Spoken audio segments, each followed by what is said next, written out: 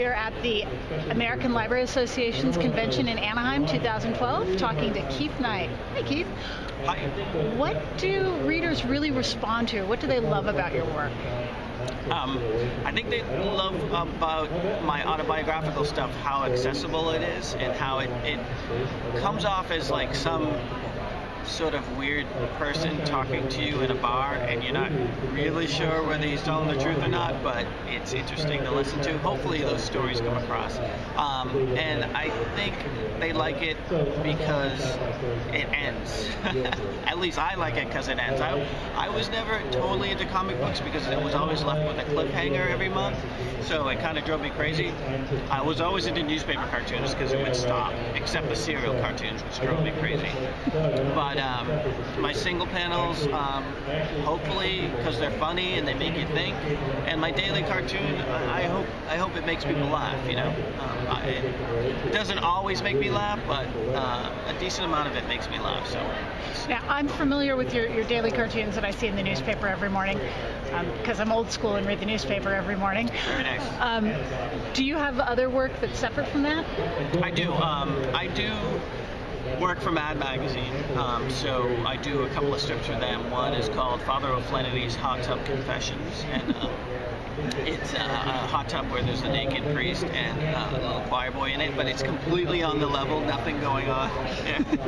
Nothing under the water? No. And celebrities go into the hot tub and confess their secrets. And then I do one called Bully Baby, and it's funny because I started it after I had a kid, but now I can actually take stories from my kid and make Bully Baby cartoons.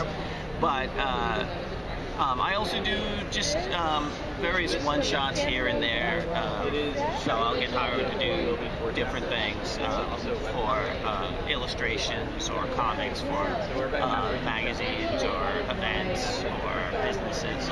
But I also just finished a Kickstarter campaign for my very first graphic novel called I Was a Teenage Michael Jackson Impersonator. I was a teenage Michael Jackson impersonator in 1984.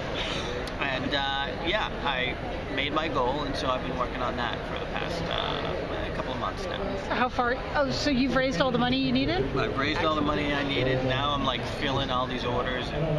Is the book done? The book is not done, but the book's going to be done in 2014. But part of the rewards are all these other things too, like original art, original nightlife art, K Chronicles art, posters, CDs from my band. There's like all this different stuff. And so instead of like sending it all at once, which would be a big nightmare, I'm spreading out the nightmare in two different parts. So. Is it true that you used to work in a library? I used to work in a library. I was a librarian at Salem State College, now Salem State University. It was my work-study program. And yeah, I used to shelve magazines, and I had a great time. I loved it. I've always loved libraries because that's when I was really small. I used to go to the library just to read all the comics, which consisted of Doonesbury and Peanuts books. That's it. Now, what comics would you like to see in libraries? What are the great ones that you liked reading? Well, I mean, now they're there, so, but I'm a newspaper guy, so I loved growing up Bill Watterson, Calvin and Hobbes, Gary Larson, The Far Side,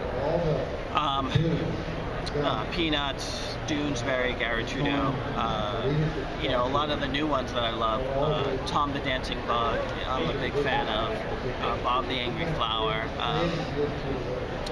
He's not newspapers, but Lonnie Millsap. Remember that name, Lonnie Millsap. Amazing cartoons. A lot of the new stuff that, like a lot of autobio and indie stuff that a lot of cartoonists are doing out of New York. Gabrielle Bell, who's here today. Amy Martin out of Oakland. She hasn't done... the librarian, yeah, Amy Martin? Yes. Amy Martin, the librarian. She does great cartoons too. And there's just a lot of folks. Julia Wirtz is really good. Gosh, it's just... Now my mind is fogging up, but there's a lot of great cartoonists out there. So keep an eye out for it. And you just check out sites. You check out people's sites, and then they recommend. You can go onto one person's site, and they'll recommend their buddies, and you'll just discover all these amazing cartoonists.